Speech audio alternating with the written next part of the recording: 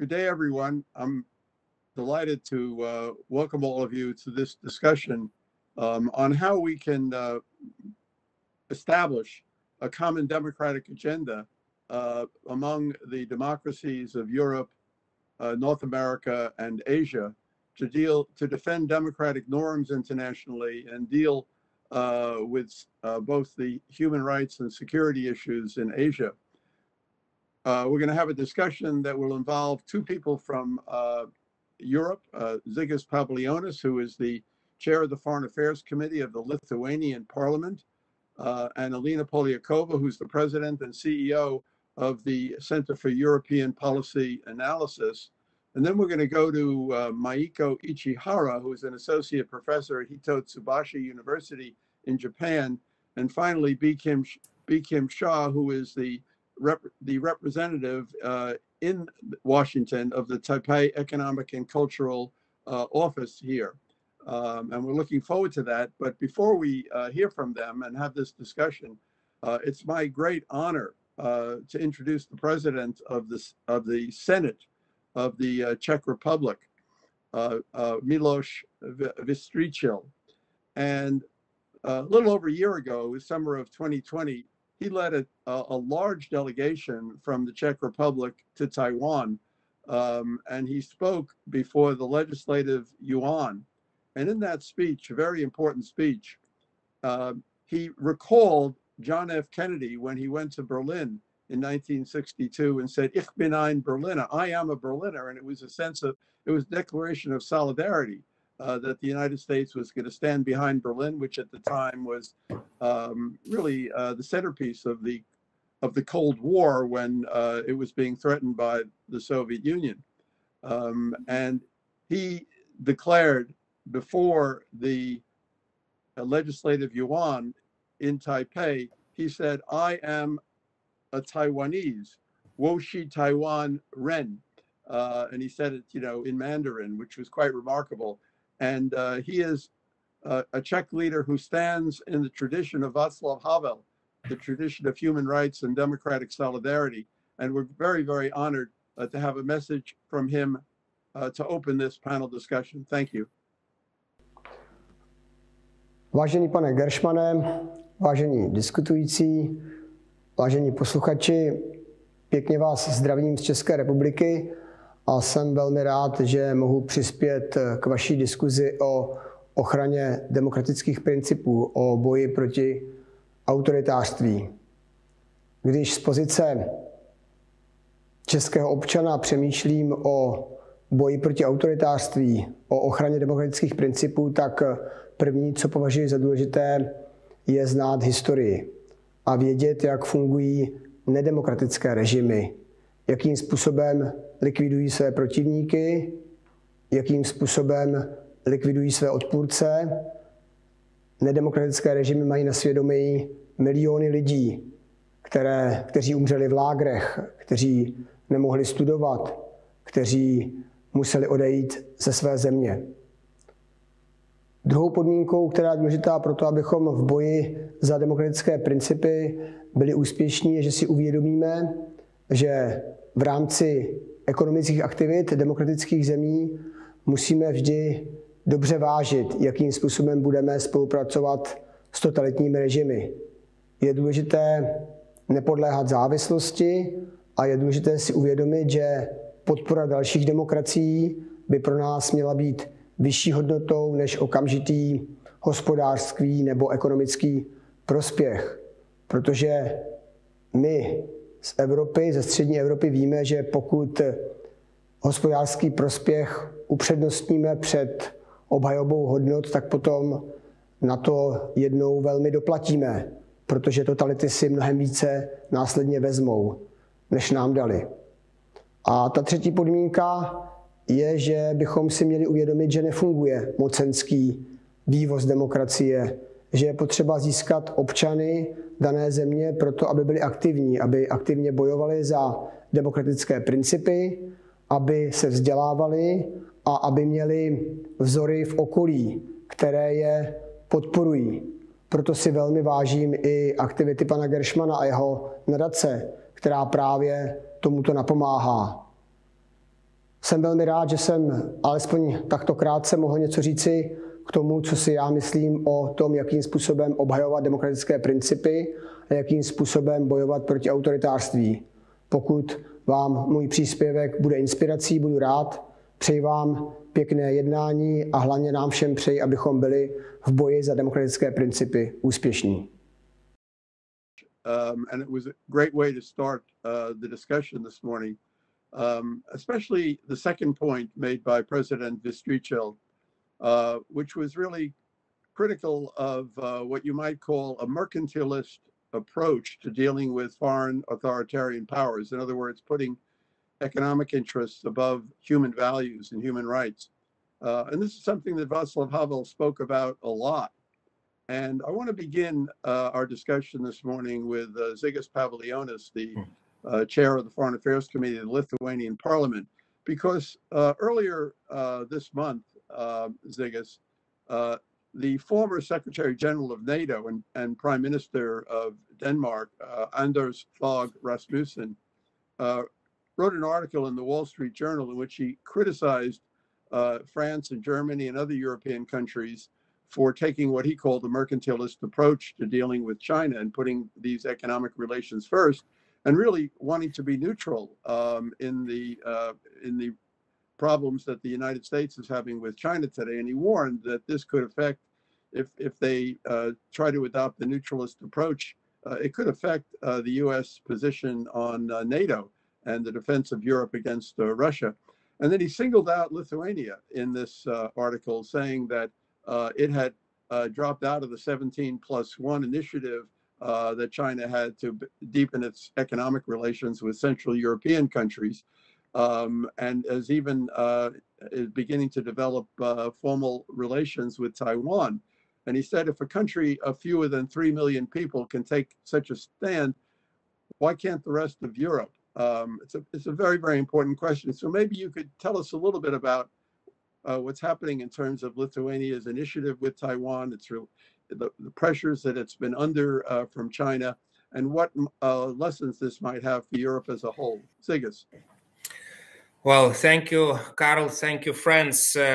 It's well, a lot of thoughts when I look to you, Carl, and I remember what you did for my country, and maybe I will try to, remind the people about your history and actually the history of Rasmussen himself.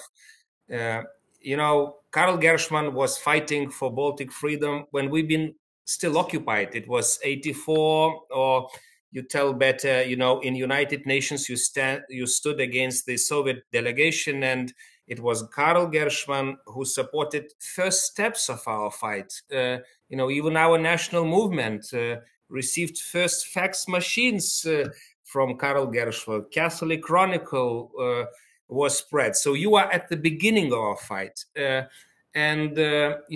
was very difficult to feel that solidarity when, we've been faced with aggression here. I saw Soviet tanks who killed my friends, my friends from my own school that was the closest to TV tower, but you've been with us. And then let's remember Rasmussen.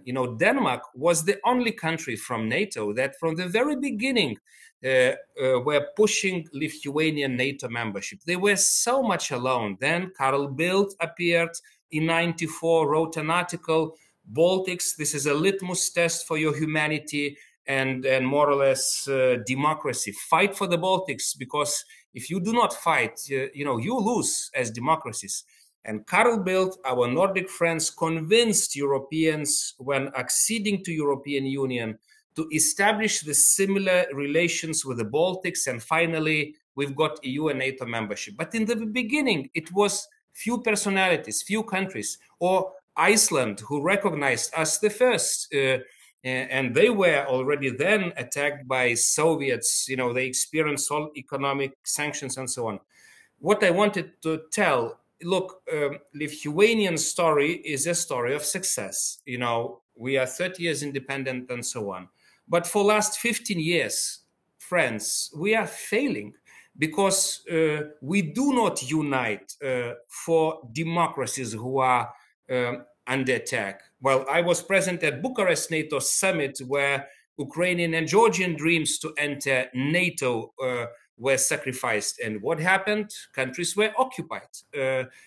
We see annihilation of Belarusian freedom every day here in Vilnius, yeah, where Putin is so much supporting this dictatorship, killing and imprisoning people just 30 kilometers from my office window as I speak. And now turning to Taiwan. Look, also, please remember that Taiwan was among countries who supported us even during occupation. Our embassy in Washington, D.C. was open because of our American friends who never recognized the occupation. But countries like Taiwan and others, they were supporting our own embassy, our own survival during those 50 years of diplomatic resistance. And when we saw the statements coming from communist China that after Afghanistan, next is Taiwan, for us in Lithuania, it reminds us a lot of historic mistakes that actually resulted into annihilation of countries like us. So the fate of Taiwan, it's the fate of the Baltics. When Russia invaded Georgia, we came into the streets of Vilnius and we said the same what Czech leader of Senate said in Taiwan. We are Georgians today, and we are all Taiwanese today because we don't want something to happen with Taiwan that already happened with us, not actually once. So we are asking now our friends in democratic world to unite on Taiwan. First of all, leaving divisive format, so-called 16+1. Before it was 17+1. We have already left. We really think that our brothers and sisters from Central Europe who suffered so much from communist oppression would leave this format that divides Europe, and not only Europe, but Europe from United States.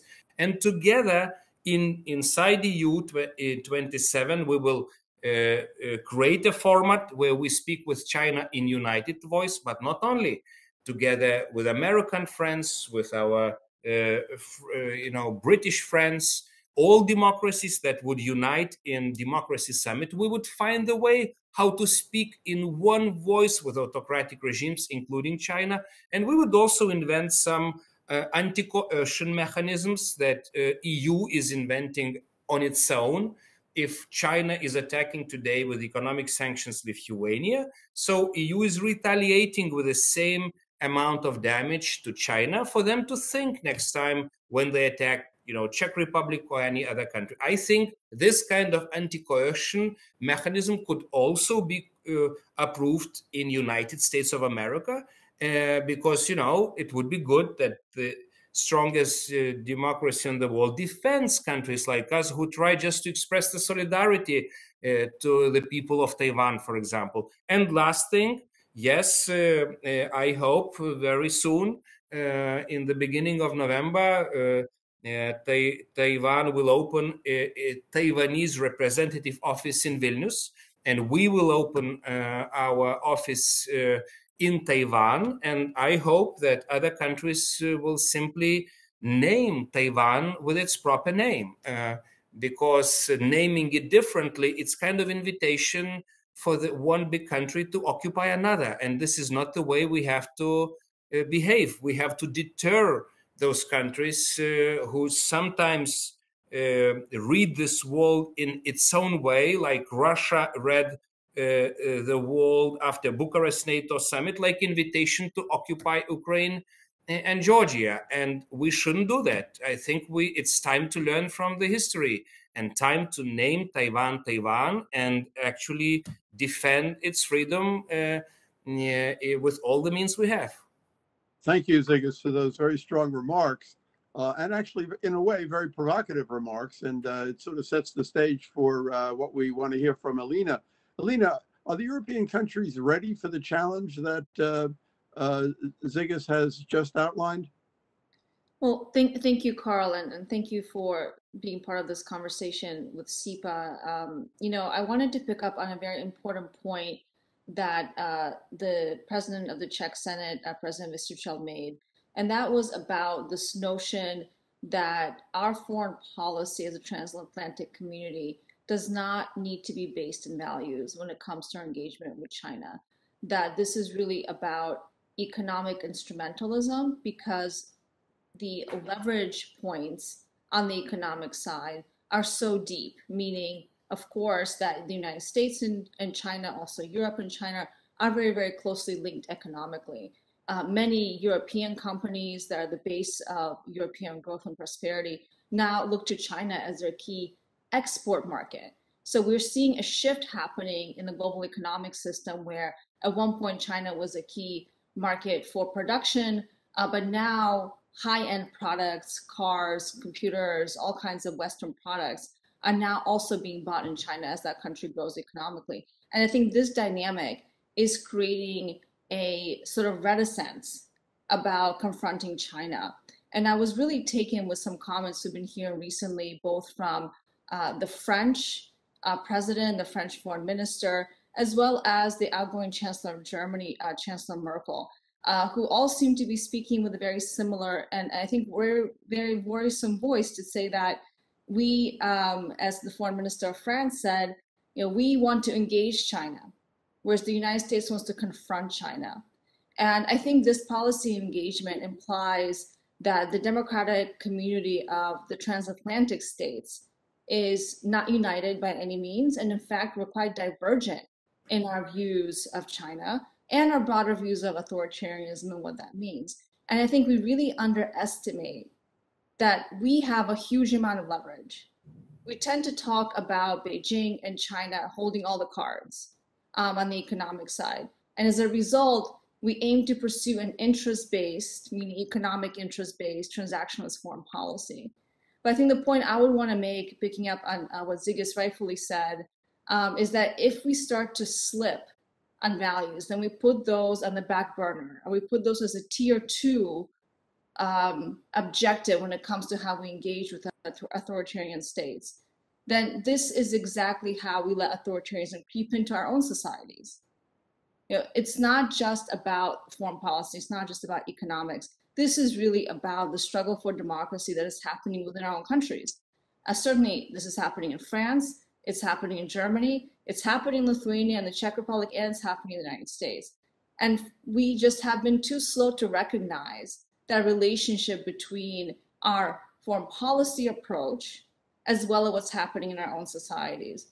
And unfortunately, based on what we've been hearing from some of the most democratically consolidated countries in Europe, large countries in Europe, France, Germany, of course, being the top, but others as well, is that they're not ready, that they are putting economic interests first.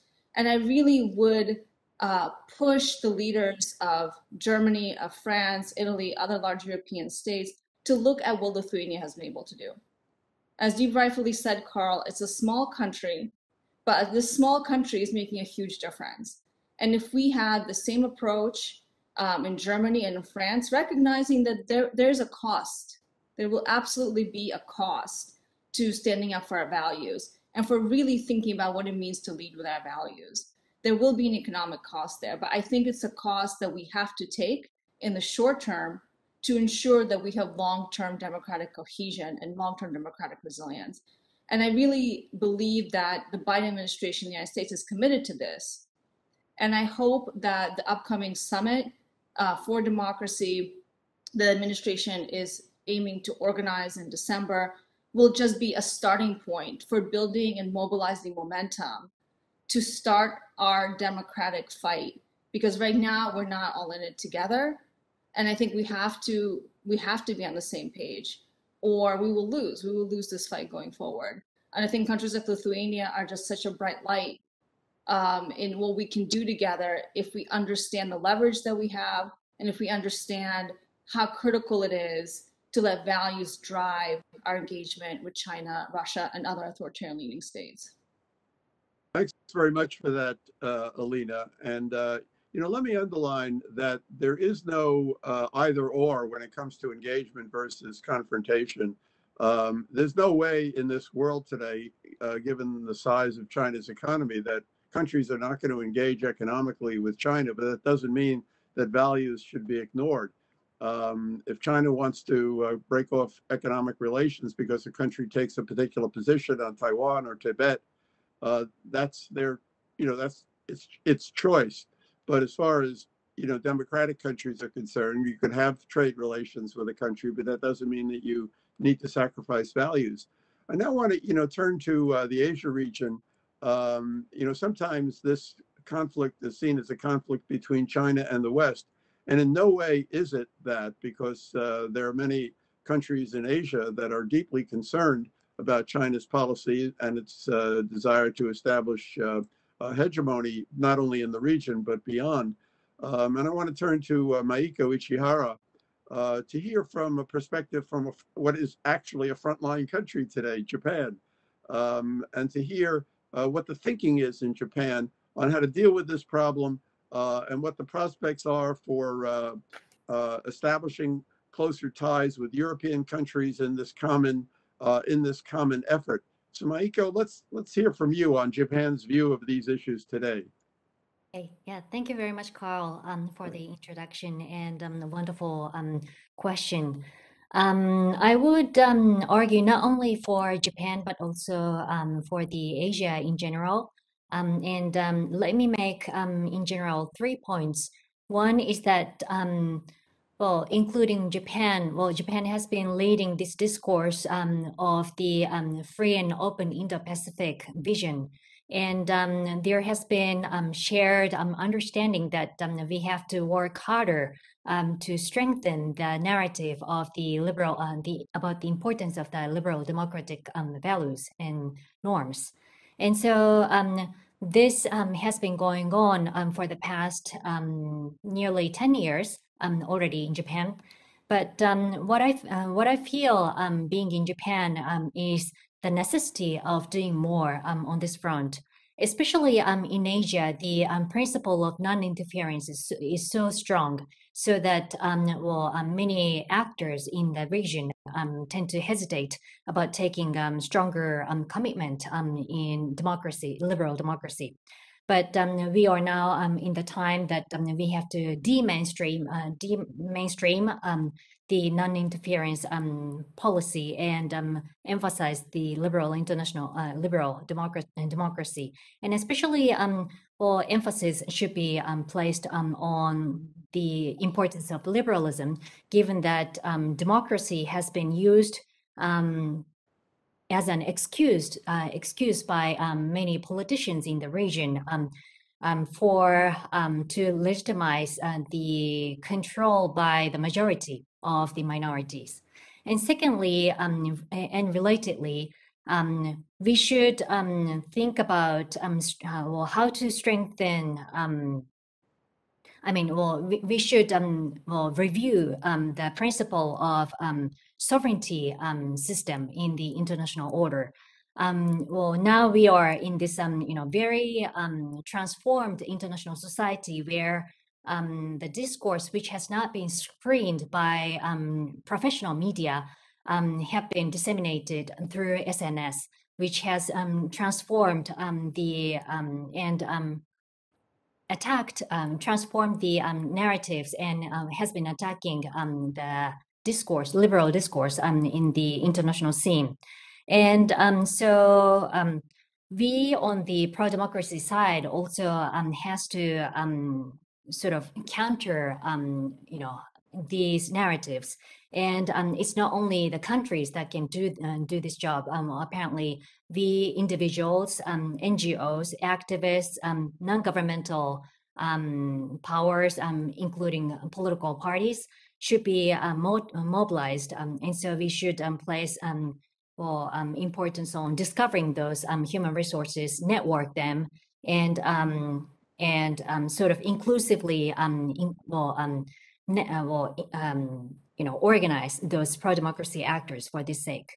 And thirdly and finally, however, one thing which is difficult in Asia, as well as many major European powers, is that we are in this region where the China's influence is so strong, not only economically, but in terms of every aspect, including well, environment, COVID, and everything. And so well, I would say that there's no strong basis amongst the populace which supports confrontational sort of approach against China.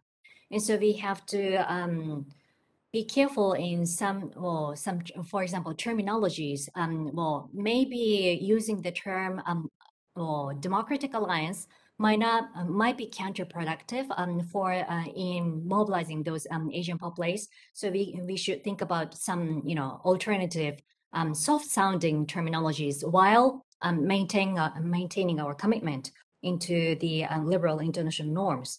And that's going to be well important for two reasons, I would say. One is that we can avoid increasing the security tension between China and the democratic powers while supporting the norms of the liberal democracy. And secondly, we need international cooperation with those authoritarian powers for non-security, non-political spheres, such as COVID and environment. And so we should make sure that there is a room for international cooperation in those spheres, while we make sure that we keep our commitment into the norms of democracy. Thank you. Thanks very much, Maiko. And before we break, I hope you're going to give us a good alternative term to democratic alliance, perhaps something based on common norms, common values, human values, which is what it is, as opposed to authoritarian imposed norms. Bi-khim, it's just such a great pleasure to have you with us this morning. And, Zigis mentioned Carl Bildt, the former prime minister of Sweden. And I was at a meeting in Ukraine in 2014, right after the Euromaidan revolution, where Bildt came and he said, and this is in May of 2014, he said that Ukraine was the epicenter of the global struggle for democracy. And I think one can actually say today that, for a lot of reasons, Taiwan is the epicenter because so much pressure is being put on Taiwan. And your president, President Tsai Ing-wen, wrote a very, very important article in Foreign Affairs, in the current issue, really, in which she said that if Taiwan falls, it's not just going to affect the Asia region, it's going to affect democratic alliances and alliances all over the world. And perhaps you take this opportunity to give us Taiwan's understanding of the situation today. It's really talk about being on the front lines of a global problem, a global struggle. That's where Taiwan is, and how Taiwan, sees its relationships with other countries, and how it understands the implications of its own security for stability and peace in the world. So, Bi-khim, it's great to have you. Go ahead. Well, thank you, Carl, especially for your leadership and continuing commitment for decades on global democracy and your familiarity with the issues that matter, that are so important for us beyond just academic discussions, but for so many of us, these are existential policy questions. The enormity of the pressure that Taiwan faces, that you correctly highlighted, is very complex. It is multi-domain and multi-level. Multi-domain, I'm referencing security pressure, economic pressure, as well as political pressure. In terms of the different levels, we're talking about global competition in the systemic international organizations, narratives that challenge our understanding of the rules-based international order with an alternative narrative that the Chinese are trying to promote, especially in the recent 50-year anniversary of China's, the PRC's participation in the United Nations Security Council. On the sub international system, on the state level, we're talking about, cyber security attacks. We're talking about military coercion. We're talking about state-sponsored influence, political interference, which goes to the next level, and that is the need to build up our civil society resilience against political interference that comes in many forms, including disinformation, including the use of market leverage to dominate mainstream media and information campaigning, etc. And it also involves economic leverage that also exerts pressures on different sectors of our society that then translates back into political pressures. So, this is a very complex picture that we are facing. And I think that the Summit for Democracy that's coming up is a good opportunity to examine what those challenges are and to try to find us a common agenda in dealing with these. In the context of the transatlantic dialogue that's been discussed earlier this morning, we've heard a lot of discussion on so-called strategic autonomy in recent years, and that's usually brought up in the context of transatlantic policy, but we don't hear the same term strategic autonomy when it comes to China policy.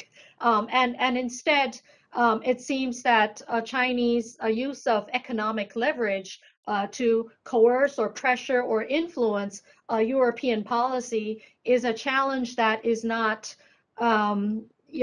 I wouldn't say it's not taken seriously because there is some debate, but it's not spoken on in the context of the need for greater European unity and greater autonomy from Chinese coercion. And I think in discussions like this on a global level, it's important that we really highlight the complexity of the challenges that we face, and also because of the nature of the hybrid threats that our democracy are facing, also look at the solutions in a hybrid way. And by hybrid, I mean, public-private sector partnerships, international systemic, but also, intergovernmental, NGOs, civil society, different level approaches to this very complex issue. On the security side, we have seen, at least in the past year, some more action, and we appreciate President Biden's leadership in whether it's through senior level summits or other levels of engagement, bringing the security issue to the agenda. So unprecedentedly, we've seen G7 statements, we've seen NATO discussions, we've seen China-Japan summit statements, and Australia and others are more involved in underscoring the importance of peace and stability in the Taiwan Strait. And I want to say that this is not just a matter of principle. It has disruptive global consequences if there is a breach of security in the Taiwan Strait.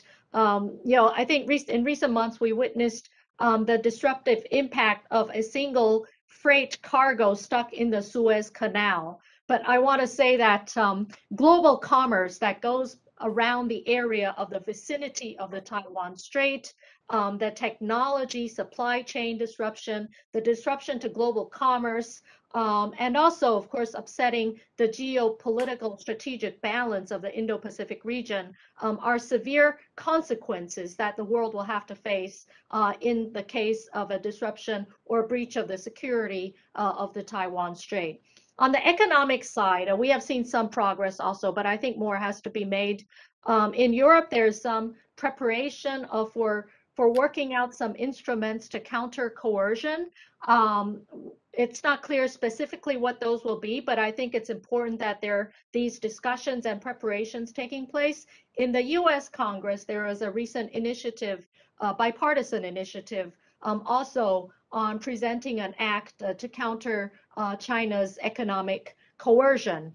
So I think these are indications of the beginning of some more thorough discussions, and we certainly hope that given the existential nature of the challenge that many of our democracies face, that further progress can be made by the time of the upcoming summit. But of course, in the process leading up to it, as many of our countries are hoping to take part also in multiple levels and garnering greater civil society, NGO participation is critical to the third area, and that is political resilience.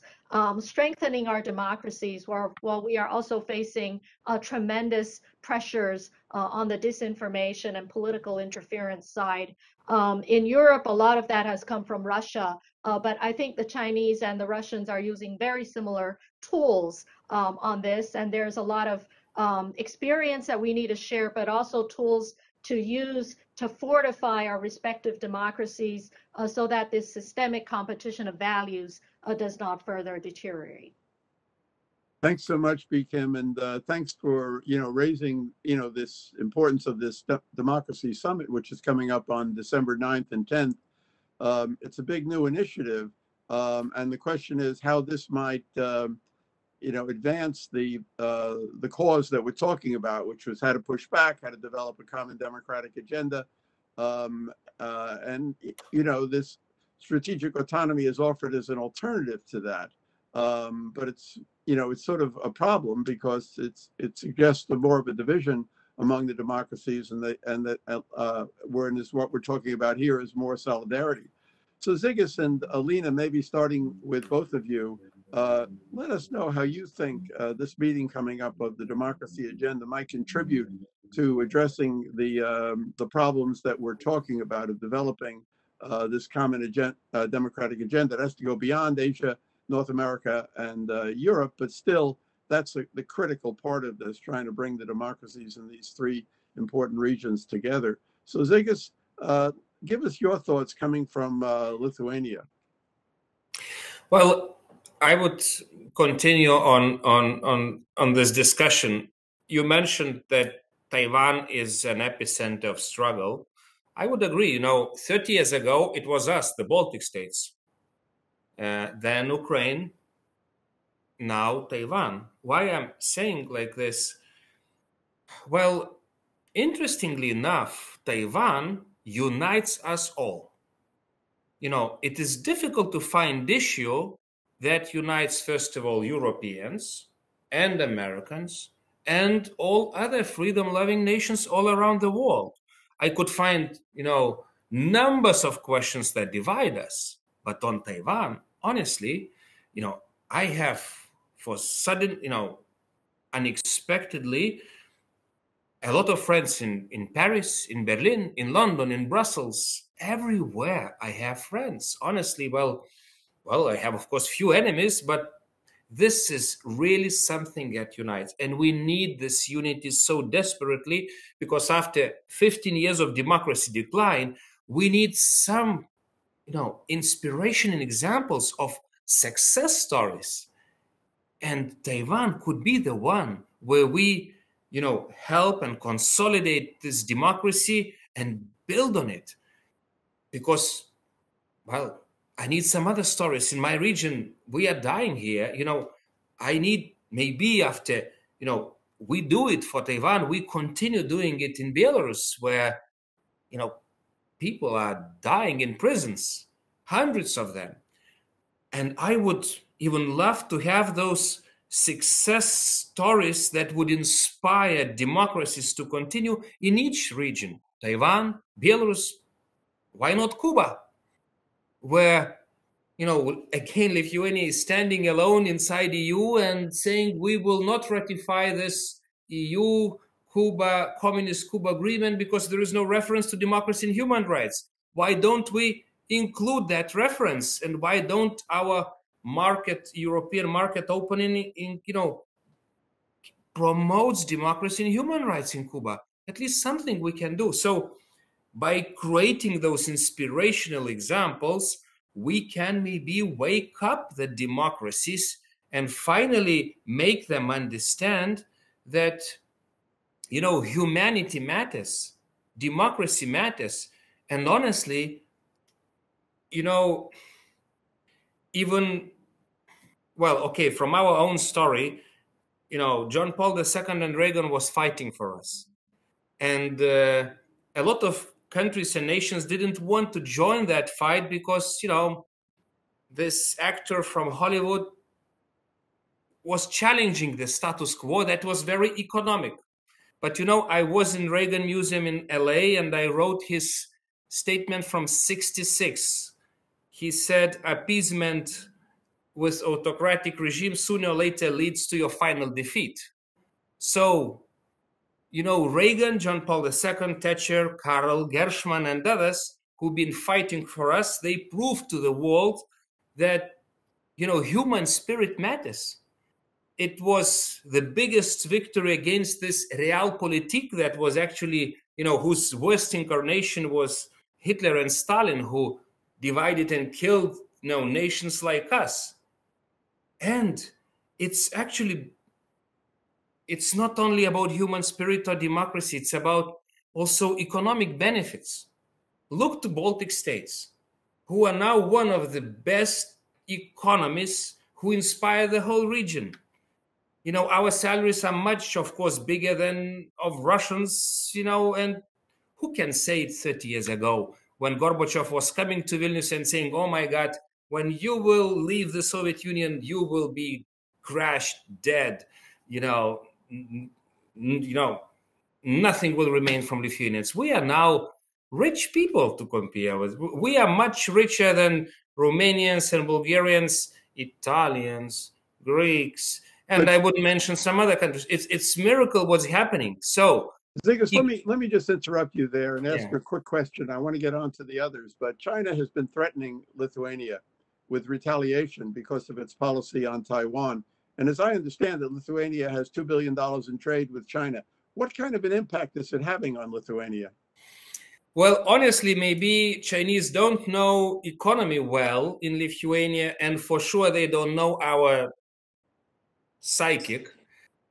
Actually, I think they are doing exactly what we want, because it was my long-term dream to reorient us from trading with autocratic countries like Russia and China and, you know, go into full speed into expanding relations with countries like Taiwan, Japan, Australia, South Korea, you know, where, you know, we have or we are now opening the embassies.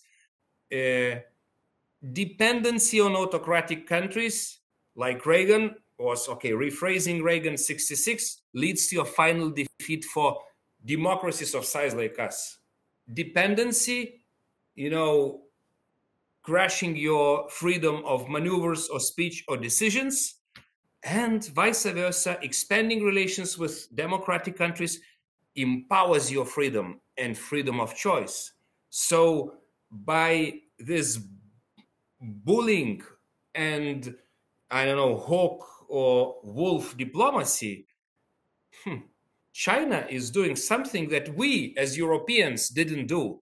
You know, I'm still full of hopes that one day even the hopes of President Obama to create, you know, TTIP, deep free trade between Europeans and Americans will happen. But honestly, now I think we are, you know, we will be pushed to do it because we are harassed by China and Russia. We need to do it, and those those economic sanctions against us from autocratic regimes pushes us to So you're create something beautiful that we didn't create ourselves. So basically thank you, saying China.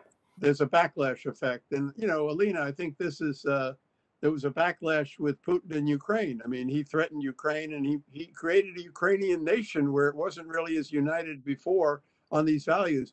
Do you think, I mean, that how do you push back in this context today? Because China's threatening everyone who takes a position. They're now threatening, you know, the Boston Celtics because Enes Kanter called for a free Tibet. How do you push back? Well, thanks, Carl. I just wanted to quickly also pick up on a very good point that Bi-khim made about strategic autonomy, because I think this is so important because this conversation about Europe's role in the world is picking up momentum quite quickly now. And we still don't fully understand what it means, to be honest with you. Whether Europe wants to position itself as a sort of third power between the United States and China, what that means for a sort of decoupling across the transatlantic alliance, what that means for the European-Chinese economic relationship, foreign policy, et cetera, I think it's quite concerning. And I think one of the big issues that I see the Biden administration Summit for Democracy hopefully addressing is exactly this question. What is Europe's role in the world when it comes to defending democratic values and principles? By far, I would even argue more than the United States, given the recent history of the end of the Cold War, of the successful transition of so many countries to democratic governance that were once occupied by the Soviet Union. Europe has a real stake in this game. And I think the sooner all of Europe recognizes that, the better. And I think the strategic autonomy conversation can be very damaging unless we get to a point where we really understand what that means about the European relationship with the United States when it comes to democratic values and principles in particular. Right now, that remains very, very ambiguous. And ambiguity in this case is not strategic. It is concerning. So, Carl, you're absolutely right on Ukraine, that when authoritarian states overstep, they often undermine their own objectives in whatever country that they're trying to bully. And Ukraine's path towards Russia is not closed. It is 100% closed. And Ukraine's only path is towards greater Euro-Atlantic integration. I think we too often forget to ask what the people in these countries want. We're talking about geopolitics, but if you ask any Ukrainian, anyone in Moldova, what a bright spot today for democratic values and principles. In Belarus, what do you want your life to look like? Forget questions about values and principles. People will often say, I want my children to have a better life.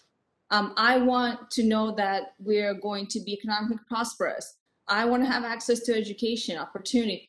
These are universal values and principles. These are the universal values and principles of democratic societies. I think we have to get back to those basic principles. And to go further, start to push back, we have to work with local actors. I think it's all well and good to have conversations about what governments can do, but to be clear, it's not just about governments. Across all of Central Eastern Europe, we've seen a backlash against democracy, embodied often in one Viktor Orban, the Prime Minister of Hungary. But it's not just an Orban problem, it's not just a Hungary problem. And now we're seeing local actors, civil society, local politicians, organize, build coalitions to try to push back. And I think when we're talking about how do we build this global momentum, how do we mobilize, it has to happen from the very, very bottom, meaning civil society groups, individual activists, all the way to the top of national governments. And this is what I hope the Summit for Democracy will look to, how to engage all of these stakeholders, not just to set up another multilateral coalition of governments, but to actually think about how do we work with civil society, with local actors, help them mobilize on the ground, help them get the resources they need, while at the same time working at the multilateral level. And I think at the end of the day, we haven't touched on this, but we have to also engage the private sector. We haven't talked about the critical role that social media can play and has played both in negative ways and positive ways for democratic movements. And certainly the world isn't reverting from digital communication. If anything, we're going further and further into the online space being a public sphere. And so how do we build this public-private partnership? How do we engage the local communities? I think these are the really big questions about how do you build a social movement, because that's what we're really talking about, building a global social movement for democratic values and principles. Right, and it's what Bi-khim before had called the hybrid approach, as we have to think about that. Maiko, somehow I feel that Japan can play a critical role in this, in the very way that you said, well, maybe we need a different term than an alliance of democracies. Something that would be suitable to Japan, my feeling would be attractive to the Europeans. It has to be very democratic, it has to be united, but what we are looking for here is a consensual approach to dealing with this problem that has, full solidarity with the security and political issues of Taiwan, but at the same time doesn't frighten people off. So how do you go about doing that, Maiko? Yeah, thank you. Thank you for that question. Let me relate that to the upcoming Summit for Democracies. When thinking about Japan's role for the defense of democracy and and also in the Summit for Democracies, well, creating, especially in Asia, we do not have strong regional framework with which to defend democracy, liberal democracies, and so we are hoping that it's going to be a good opportunity for the Asian actors to create something substantial with which to support democracies. But at the same time, I think many Japanese officials and also probably civil society as well are sharing this feeling that it's not only those huge authoritarian powers like China and Russia that are attacking the norms of democracy and liberalism, but also those domestic political actors like in India, in the Philippines, in Indonesia, in Japan, in South Korea. We all have those populist authoritarian domestic political leaders who repress journalists, civil society actors, and so forth. And so we at the same while we are fighting with those authoritarian powers, we also have to fight against those domestic populist authoritarian figures as well. And for that sake, I think Japan could play a good role in a sense that Japan has this history of sharing its experience with partners in other countries, especially in developing countries, without sort of pushing Japan model or something. And so for that sake, Japan creates consultation body with developing countries when it provides, for example, the rule of law assistance, economic infrastructure assistance, whatever it is, and so that Japan values the local sort of culture and experiences that are there, and tries to find sort of desirable approach for those recipient side. And when it comes to democracy, we all have to take this kind of approach, I believe, and we have to admit that we have drawbacks in our democracies. We are having challenges within our countries, and we want to sort of go over these problems together with other countries, more sort of authoritarian or illiberal democracies, so that we can prevent the term democracy slipping down to a mere ideology, but we can continue supporting the values of democracy. Thank you very much. Bi-khim, I'm going to give you the last word. And Ziggy said that, I think a very important statement. He said, Taiwan unites us all. That's quite a remarkable statement. And you have this summit for democracy coming up. And because Taiwan is not formally, a participating government in that, but I'm sure that Taiwan has a very powerful message for the Summit of Democracy that's coming up in a few weeks. So why don't you maybe speak about that? What is Taiwan's message to the democracies of the world? Well, Taiwan has come a long way in building our own democracy and our freedom. And Carl, you've witnessed this process. It has not been easy, but because of this transition, and many of us in our own lifetime have lived through different systems of government, and we have a stronger appreciation for the democracy and freedom and open society that we have today, especially in light of the regression of basic rights in Hong Kong. I think that has also been a wake-up call that it is impossible to completely separate the so-called one country, two systems, or economic prosperity from basic political rights. And it's important that there is a global network to support those democracies that are struggling, and to find ways to counter the multi-domain and multi-level coercive efforts by revisionist powers and authoritarian regimes. And so when I brought up the question about strategic autonomy, I was bringing it up in the context of the need to build some degree of strategic solidarity or strategic unity among like-minded democracies. And I highlighted different levels of the threats that we are facing, but it seems that the economic levels of coercion are most complex and hardest to deal with. And I just want to say that I think there are at least three levels in which we have to look at this.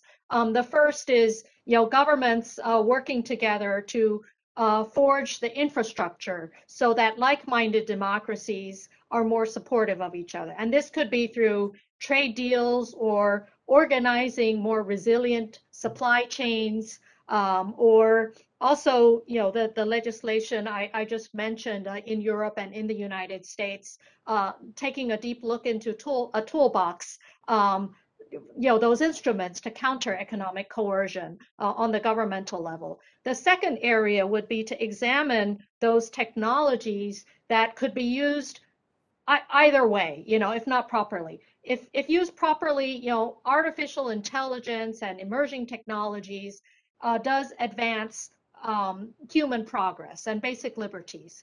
But if used the wrong way, as the Chinese government is using it, as tools of surveillance and control, that becomes a grave security as well as a challenge to our basic values, a grave security concern, I meant.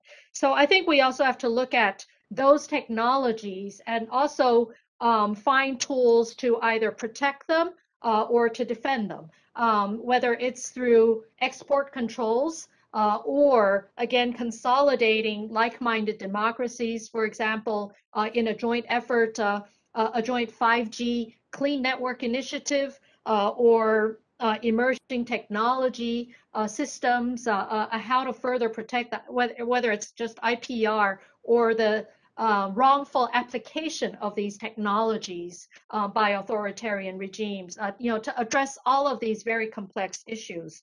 The third category would involve our civil societies and consumers, maybe greater transparency in the origin of products. We saw a lot of European consumer debate over Xinjiang cotton and forced labor. We are in the context of Taiwan and our farmers facing economic coercion, our pineapple farmers, the Japanese consumers stepped in to be helpful, to support these different sectors that are facing severe coercion. And I think, it's even before Lithuania, Australia, the Czechs, even Norway and Japan all face different degrees of economic coercion. And I think our consumers, the power of consumers and responsible decisions that is accompanied by transparent information and quality global debate on the need to support economies that are under distress because of political coercion, but also the need to steer away from those consumer products that are supporting totalitarian regimes. I think this is a third category of tools that we have to look into. So I think there's a lot that can be done, and there are a lot of threads that are on the table, on the agenda already among the various democracies. And this upcoming summit would be a good opportunity to have a clear-eyed look at the challenges and threats, but also have a realistic, pragmatic, but also innovative approach to finding those tools. And again, I want to stress, the only alternative to strategic autonomy, and again, we don't know exactly what that means, but a need for strategic unity and solidarity to support each other. And in the context of the Czech Parliament speaker saying that I am Taiwanese, I think when any country is facing such coercion, we have to be able to say loudly, I am Lithuanian, I am Taiwanese, or I am Ukrainian. And all of the countries that are facing this do need solidarity from other democracies, and that's what's important. And I think that's something that Taiwan seeks to highlight the tremendous accomplishments to build one of the freest and most open democracies in Asia, but the enormity of the challenges that we're facing and the need to have solidarity behind that. Thank you, Bi-khim. That was really beautifully said. And the two words that ring so loud in this discussion are unity and solidarity. People don't like to be pushed around, and when they're threatened, they don't necessarily just surrender. Quite the contrary. They can stand up and defend their human dignity. And I think what we're seeing in this discussion is that it's not just a matter of big powers. It's a matter of small countries like Lithuania, the Czech Republic, and other countries, Australia, Sweden, and what have you, that want to be counted. And it's also people. It's also civil society. And this idea of having an approach to this issue of democratic unity and solidarity that involves civil society, I think, is extremely important. So we're at really an important turning point in history. I think this has been a great discussion.